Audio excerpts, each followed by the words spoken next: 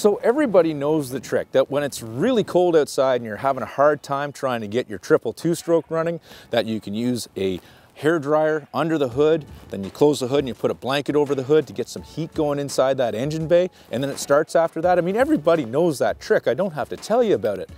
But the tip is, if you're gonna do that, don't use your old lady's hair dryer or her favorite cozy blanket, because if you do and you get that thing running, all this stuff is gonna smell like two-stroke and you are gonna be going to the doghouse.